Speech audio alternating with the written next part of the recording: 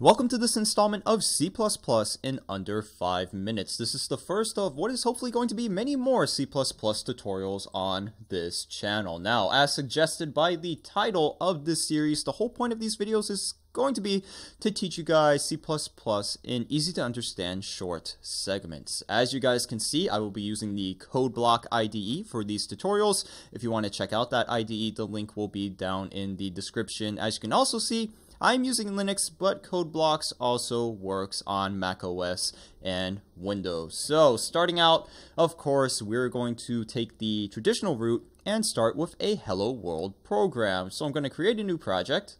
This is going to be a console application, C++, of course, and I'm just going to give it a name. Let's call it Hello World. And we're going to stick with all of the default settings. Finish.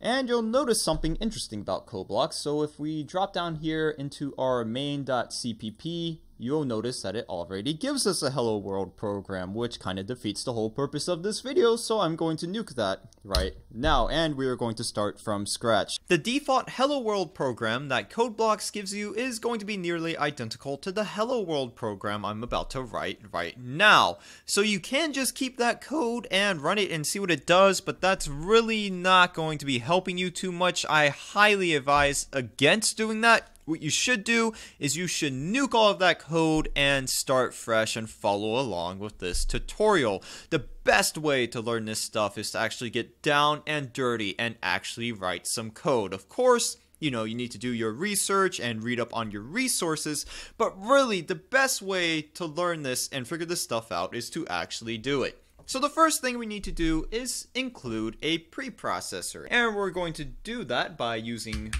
#include. And we need to include IO stream, so it's IO stream. And this is going to give us basic input-output capabilities. The next thing we need to do is declare our function header. And this is going to be our main function. Inside this function, we are going to place all of the code that we actually want to execute. So we're going to do int main parentheses open bracket, and we're going to drop the closing bracket down a couple rows just to give us some space to code. And inside here, I'm going to type out using namespace std and then a semicolon. I'll talk about what this does later on in these tutorials. That's not super important right now, and it's going to take a little bit of time to explain. So I don't want to waste our 5 minutes. And then next, we are going to use cout along with our less than or greater than symbols to actually print out a string. So cout, and then we are going to give ourselves a set of quotation marks, and inside these quotations, we're going to put the string that we want to print out. And a string is basically just a series of letters and numbers. So in here, we are going to place hello world. Hello world, and to make things fun, let's just give this an exclamation point. Ta-da! And we need a semicolon to close that all out. And finally, we're going to have our main function return 0 just to terminate the program. So return 0. And that's all there is to it. This is the structure for a basic Hello World program. And if I compile this, it should compile without any errors. And I am going to run it by clicking run up here in the toolbar. It should open up a console window, and you can see that it printed out Hello World. And congratulations, you have just written your first program in C++. A really, really easy basic program, but a program nonetheless. If you're really set on wrapping your head around C++, then I would highly recommend having a written resource laying around. And this is a great book. This is C++ Premier Plus by Stephen Prada. I bought this last week, read through it, and I love this book. I had to use a different C++ book for college during my C++ courses there.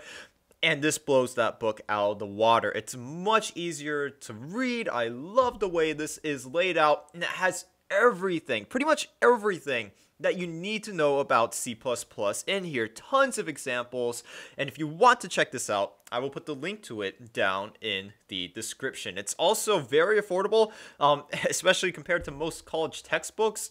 This was $30 off Amazon. I couldn't even rent my C++ book that I had for college for $30. That thing cost at least $60 to rent. So a real bargain. Tons of content in here, good content, well written, lots of examples. And if you want to check this out, once again, link will be down in the description. Thanks for watching, guys. If you have any questions, comments, or concerns, you can go ahead and post a comment down in the comment section. Don't forget to drop a like on this video. If you didn't like this video, please tell me why. And of course, please do not forget to subscribe to my YouTube channel.